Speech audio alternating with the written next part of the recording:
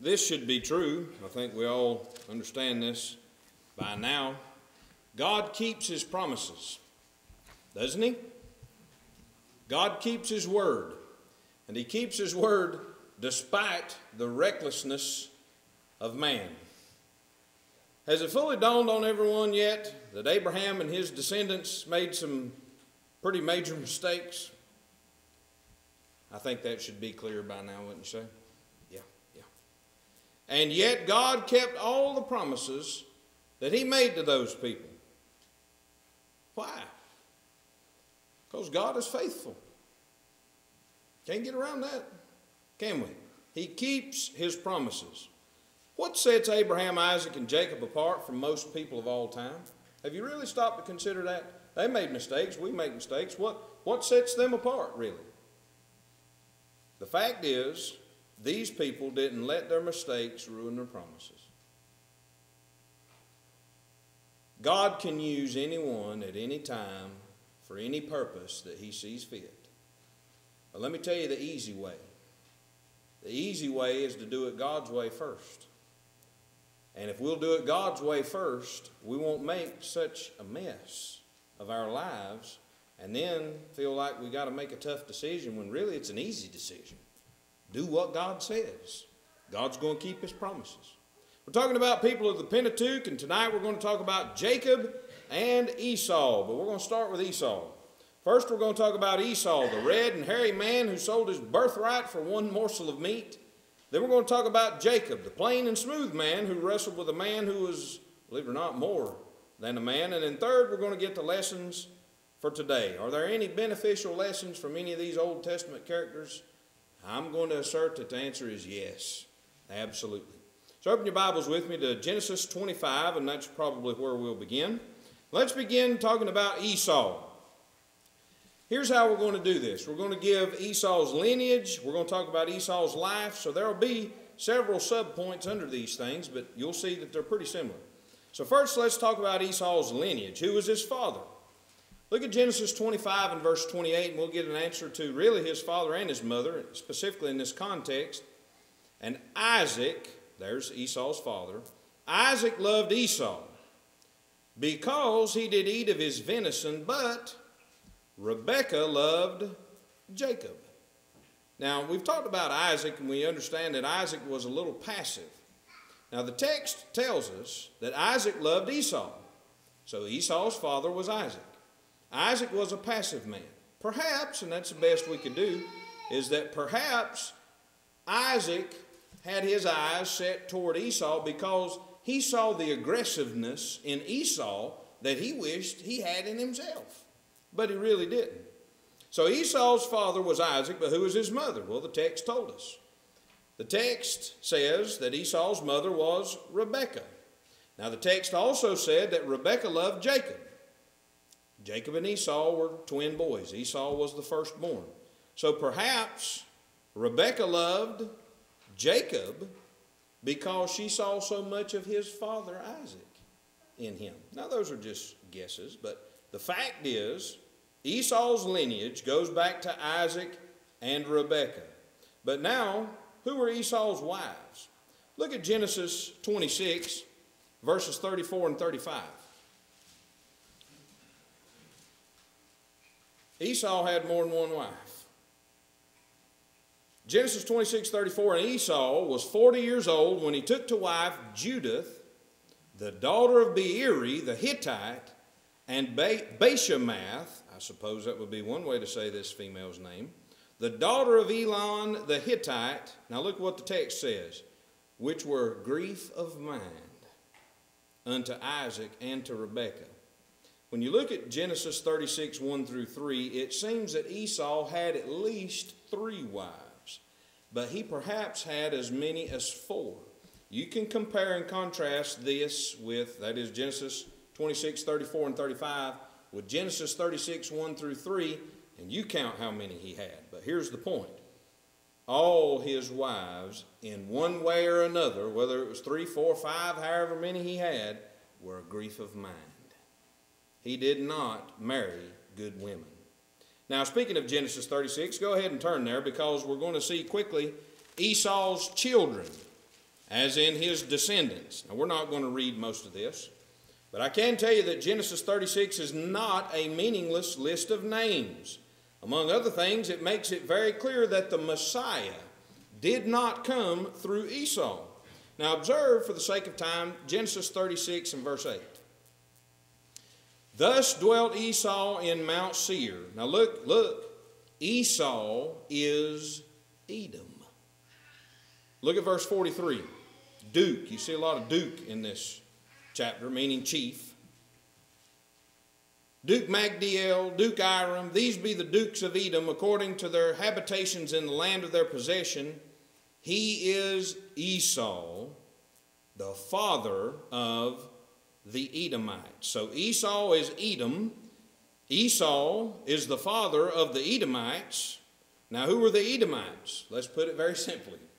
The Edomites were a troublesome people and a bad influence on the children of Israel. Well, how did they influence them? Look at Genesis 36 and verse 31.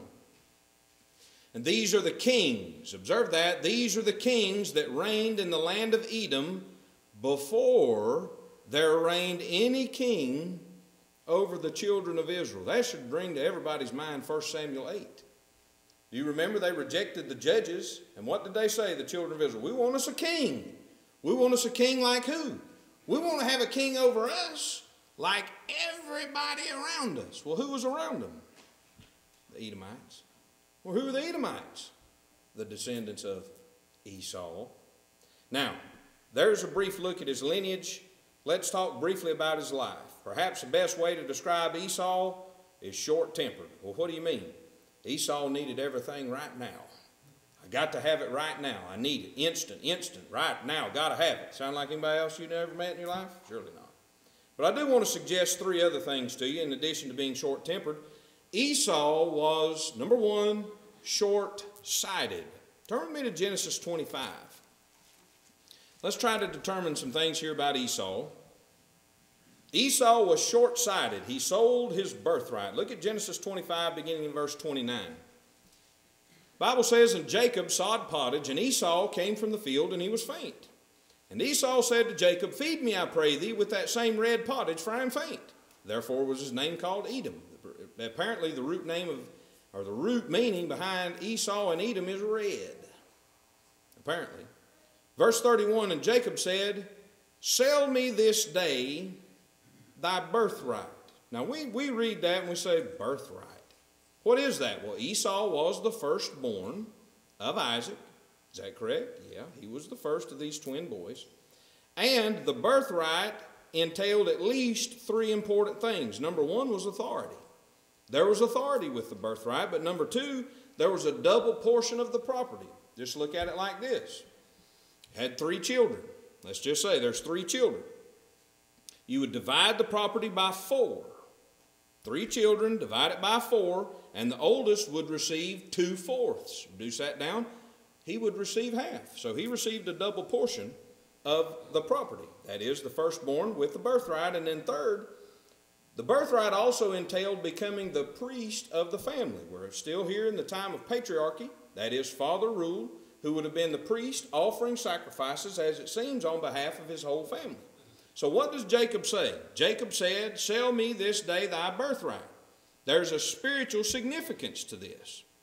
And Esau said, behold, I am at the point to die. And what profit shall this birthright do to me? Esau was short-sighted.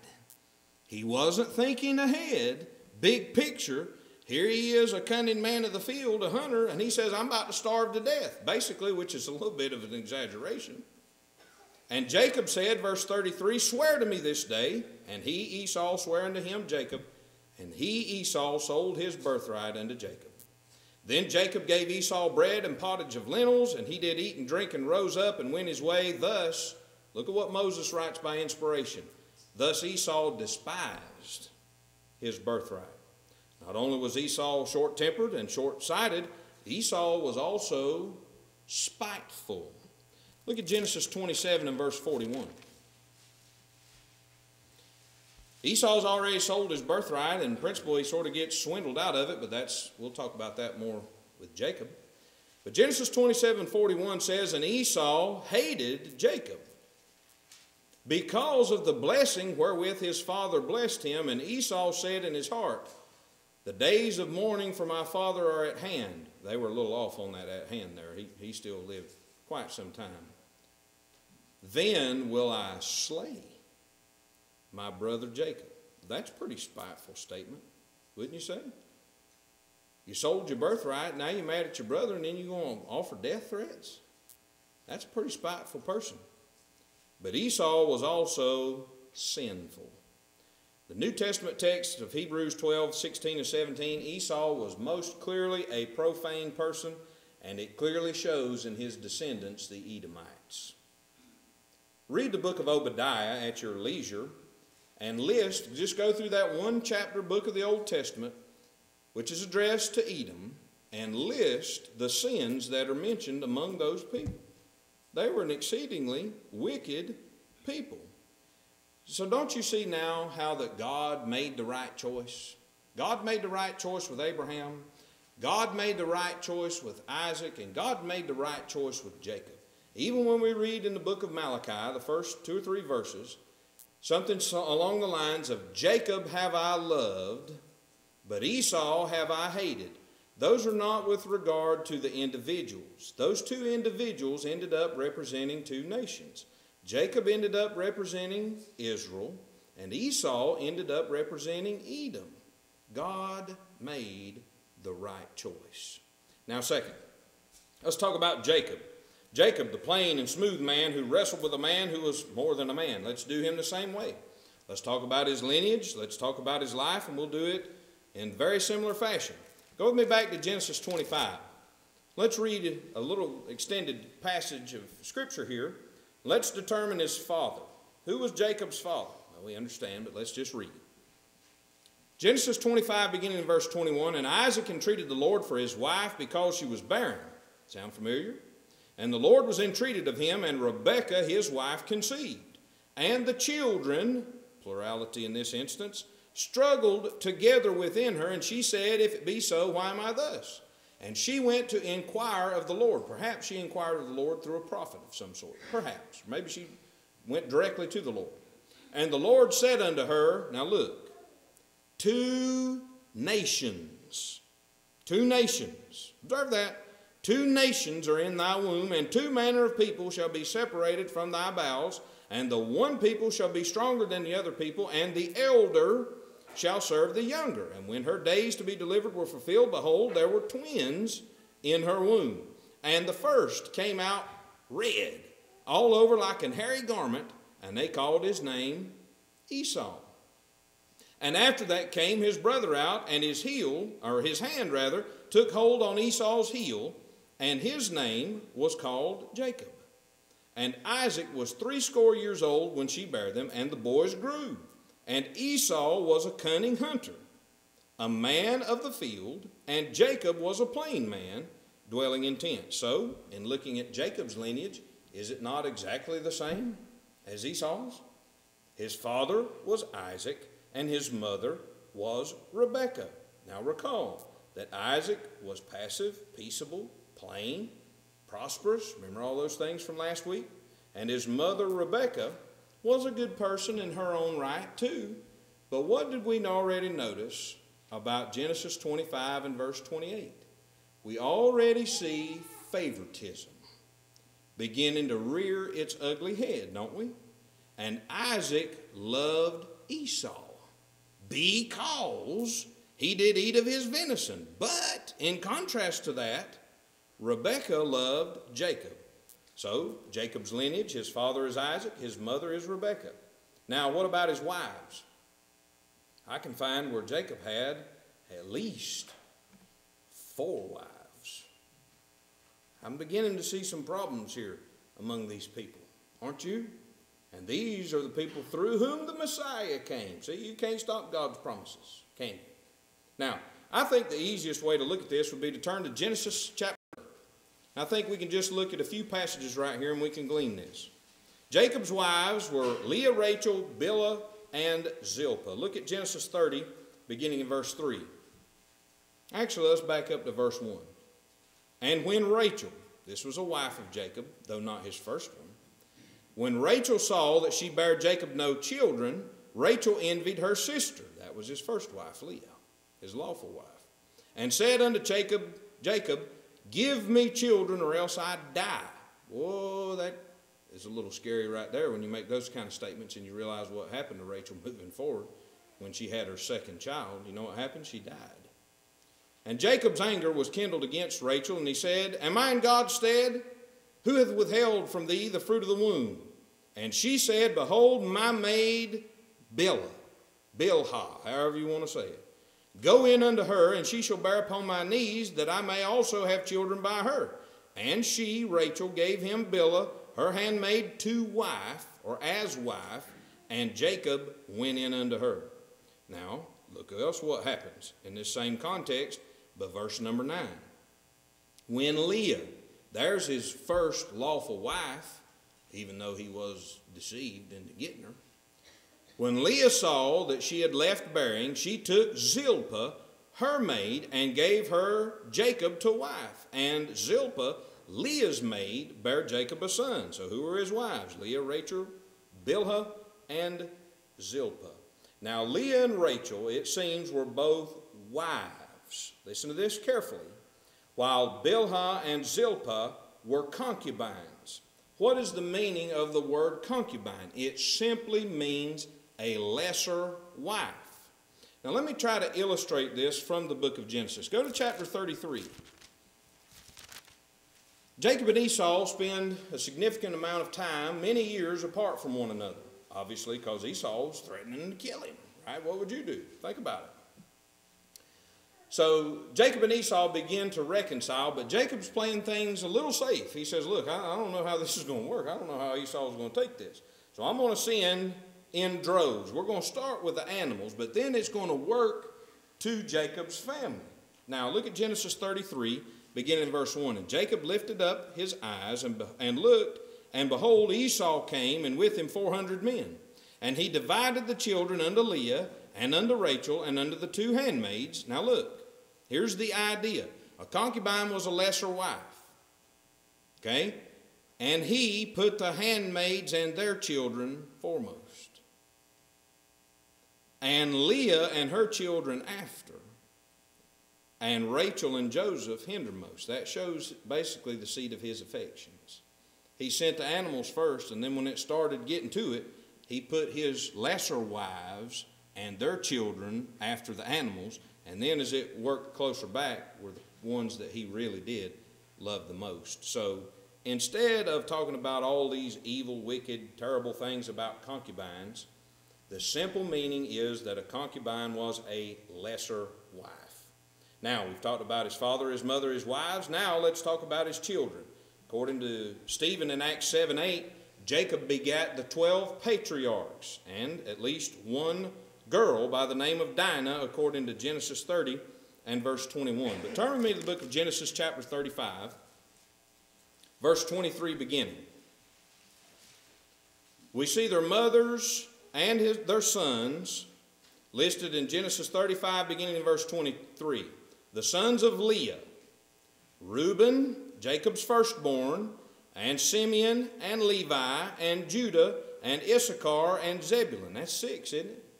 She had at least one more, Dinah, a female.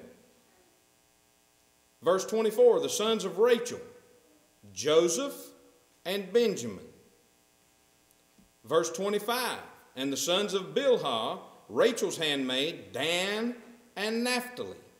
Verse 26, and the sons of Zilpah, Leah's handmaid, Gad and Asher. These are the sons of Jacob, which were born to him in Padan Aram. You know what I observe about this?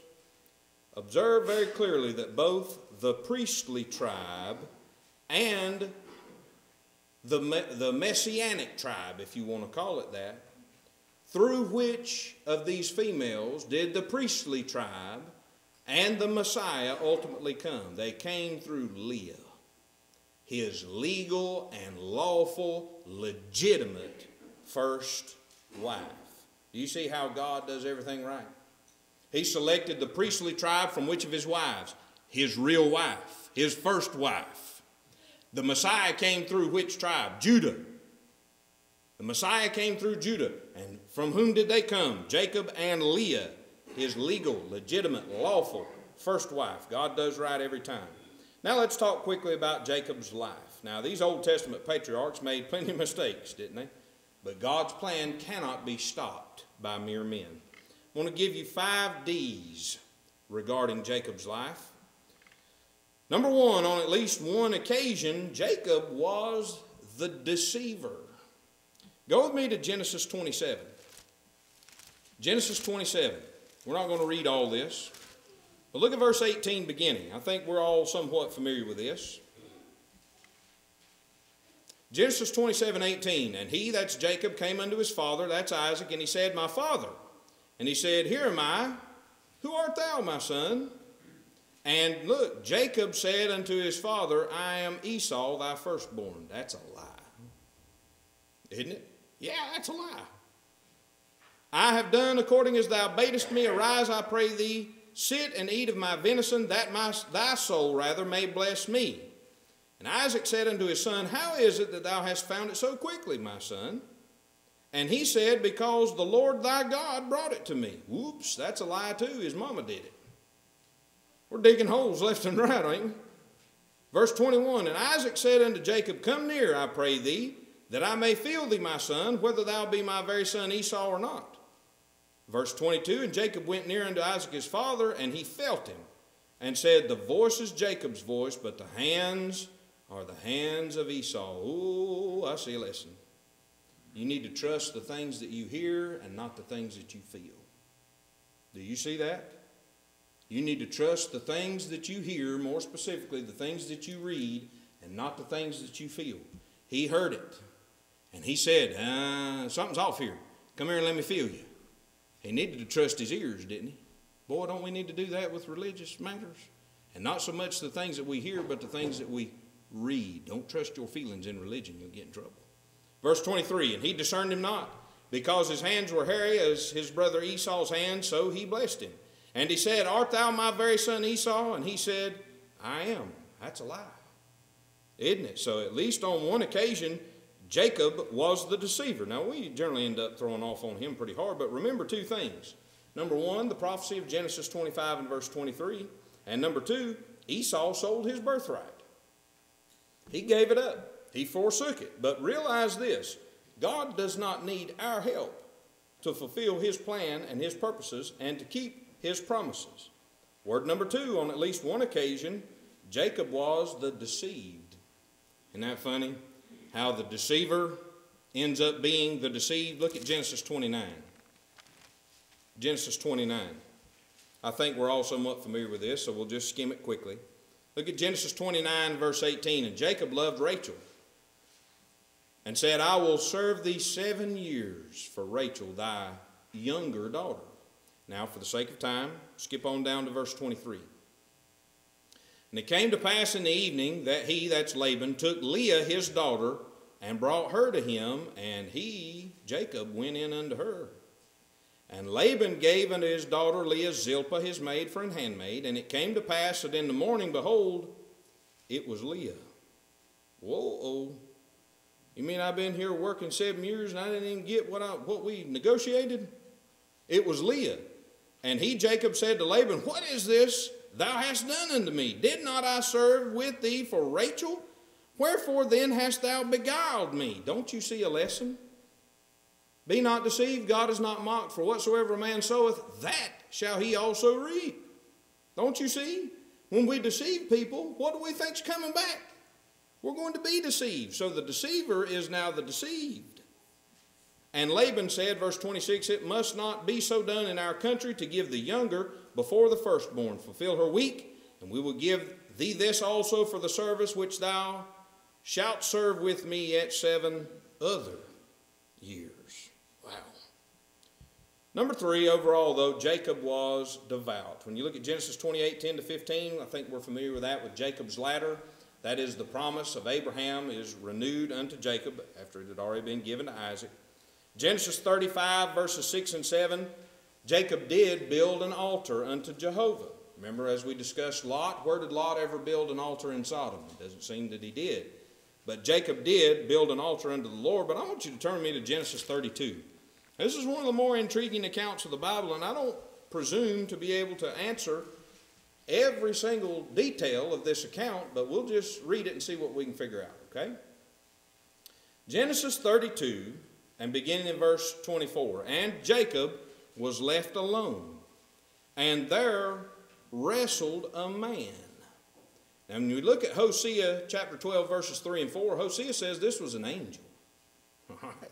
Perhaps it was an angel in the form of a man, but it was ultimately some sort of an angel, at least. And Jacob was left alone, and there wrestled a man with him until the breaking of the day. And when he saw that he prevailed not against him, that seems to be this man who is ultimately an angel, was wrestling, as it seems to be some type of a physical altercation.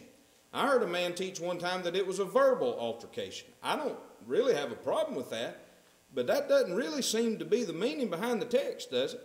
It looks like they were grappling one another, wrestling, as it were. And when he saw that he prevailed not against him, he touched the hollow of his thigh.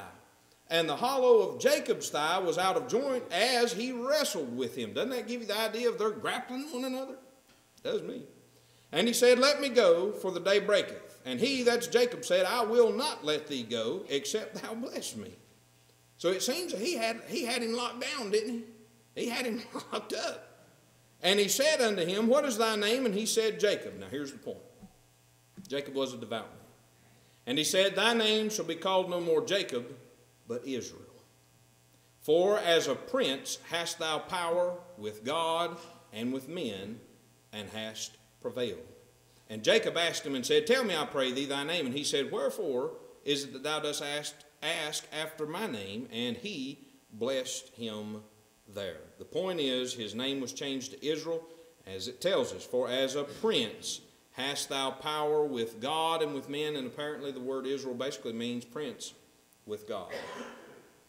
Number 4, the divine declaration made by Jacob upon his sons. You can read this at your own leisure in Genesis chapters 27, Genesis chapters 47 and 48.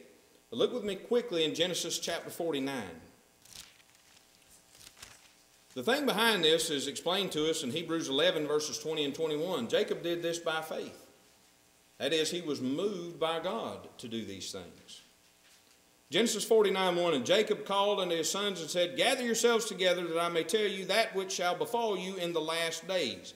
That is, the last days of the tribes of Israel. The phrase last days is always governed by the context. Always. Just as any other word or phrase is. Gather yourselves together, and hear, ye sons of Jacob, and hearken unto Israel, your father. The fifth one, though, we'll talk about briefly, is his death. Now look at Genesis 49:33. And when Jacob had made an end of commanding his sons, he gathered up his feet into the bed and yielded up the ghost and was gathered unto his people. That is, he died. Now, Genesis 49:33 does not provide his age, but other scriptures do. Look at Genesis 47. Genesis 47, look at verses 8 and 9. And Pharaoh said unto Jacob, how old art thou? Now, that's a pretty plain question there, isn't it? And Jacob, Genesis 47:9, said unto Pharaoh, the days of the years of my pilgrimage are 130 years. So in Genesis 47:9, how old is Jacob? He says out of his own mouth, he's 130 years. Now look in this same chapter, but skip over to verse 28. This seems to give the total number. And Jacob lived in the land of Egypt 17 years. 130 plus 17. So the whole age of Jacob was 147 years. So far as we can tell, that gives the age of Jacob at his death was 147 years old. Now third, let's quickly get to lessons for today. Are there any beneficial lessons in the Old Testament? The Bible in the New Testament says yes. Romans 15:4, for whatsoever things were written aforetime were written for our learning, that we through patience and comfort of the Scriptures might have hope. I want to suggest 4 words. They start with F. Number 1, family. How has polygamy worked out in the book of Genesis? How has polygamy worked out in the book of Genesis? Has it worked out well? You must be reading something else other than what I'm reading, because it ain't worked out, has it? It has not worked out well. Now what's going to happen? And it will happen sooner or later when polygamy becomes an accepted practice in this land. Do you think it'll work today? Listen, the Bible says whatsoever things were written aforetime were written for our learning. What can we learn about polygamy from the book of Genesis? It doesn't work. It will fail. Hence, the rest of the scripture as it began in the beginning is true. One spouse for one lifetime. That is what it needs to be, isn't it? To take 2 and 3 and 4 and 5 and 6, or even end up being like Solomon. Have somewhere around 1,000, 700, 300. How did that work out? It didn't. So when we go back and look in the Old Testament, we can see the importance of family as God designed it. And the word number 2 is favoritism. Didn't we see it with Isaac and Rebekah with their boys? Yeah. Now we're going to see it with Jacob's wives. Look quickly at Genesis 29. We read this at least in part. But go back to Genesis 29 quickly and look at the language of the Bible. Genesis 29, verse number 30. And he, Jacob, went in also unto Rachel, and he loved also Rachel more than Leah. Do you see it? And served with him yet 7 other years. Now look how these 2 verses explain each other. And when the Lord saw that Leah was hated. Well, did he hate her? He had at least 7 children by her. He didn't hate her too bad, did he? He hated her in that he loved her less, even though that was his legal, legitimate, and lawful wife. When the Lord saw that Leah was hated, he opened her womb, but Rachel was barren. How's favoritism working out in the book of Genesis? How's that working out? What did the Bible say in Romans 15:4? For whatsoever things were written aforetime were written for our learning. We cannot love one child more than the other. We certainly can't have more than one spouse. One living spouse, one legal lawful spouse. I'm aware of what Matthew 19:9 teaches. I'm aware of that. But what's the rule? One wife for life. Love your children the same. Word number 3 is foolishness. Polygamy, partiality, deception, death threats, years of family separation, etc., etc., etc. These fellows right here were involved in a tremendous amount of foolishness, weren't they? What's the lesson? Read this, see where they did that which is right and emulate that. But also look at the mistakes that they made and say, boys, if it didn't work here, do we think it's going to work today? It failed then, and it's going to succeed today? I don't think so. Word number 4 is faithfulness. Despite the foolishness, Abraham, Isaac, and Jacob were faithful. They made some horrible, terrible, sinful mistakes. But what does the Lord remember about them? He remembers how they made those wrongs right by simply obeying what God told them to do. That's not too complicated, is it? That's not too complicated at all. We can read about the promises made by God in the Old Testament and many times where they were fulfilled. Now, while we do serve the same God, are you aware that we live under a better covenant which was established upon better promises? Are you aware of that? Hebrews 8:6. Since God was faithful in keeping his promises in the Old Testament, we know, K-N-O-W, that he will also keep his promises in the New Testament. Do you want your sins forgiven? Do you want to have your sins washed away? God promises he'll do that, but he has given a list of requirements. And when we meet those requirements, guess what he does?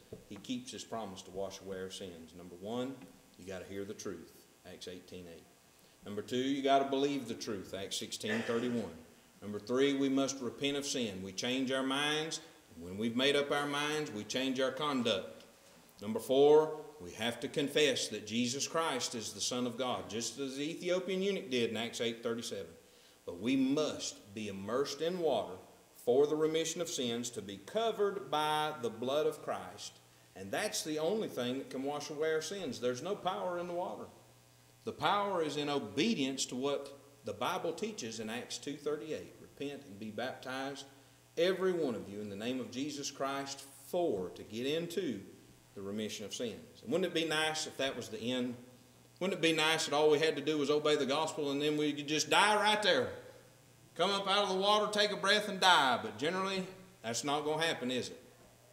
We got to be faithful. We have to be faithful unto death and realize that it will be through much tribulation that we enter into the final resting place of the kingdom of God, Acts 14:22. We're here to help because we love you, but you have to come. Come now as together we stand and as we sing the song of encouragement.